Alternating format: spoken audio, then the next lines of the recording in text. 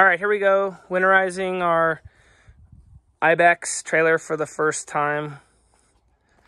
It's a 19 TQH. This is the outdoor shower, which we never use because we bought it in April. But don't forget, you have to winterize it. I went ahead and took this piece off of the outdoor shower. It screws on right here. When you insert it into this, it allows the water to pump out. Here's my air compressor, which I use to blow the lines at. I set the PSI, you can see, at 20 right here. This compressor allows you to give more or less air.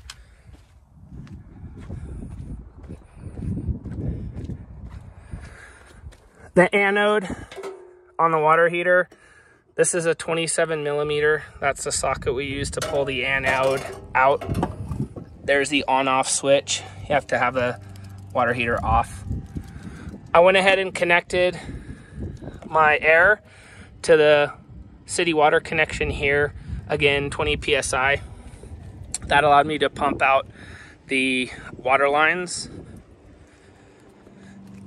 Here's a hot and cold low point and my water drain, which is 1/2 inch national pipe thread. That white connection there, that's how you just drain out the tank. This model comes with a hose that allows you to siphon your antifreeze into the system. It's currently set whichever way this is pointing, that's opening the valve.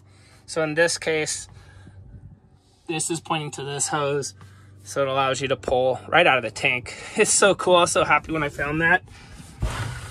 The hot water heater has a bypass.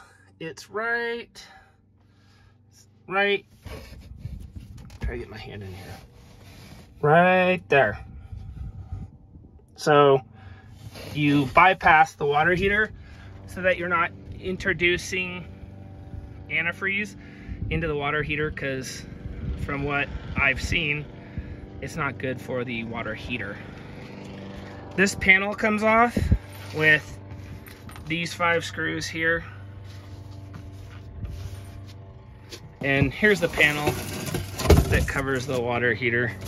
You just take off these 5 screws right here and you have access to the water heater.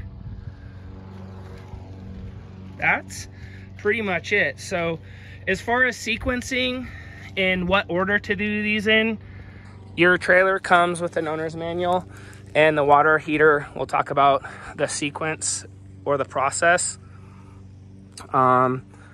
But yeah, I just wanted to point out the key aspects of the IBEX 19 QTH. See ya.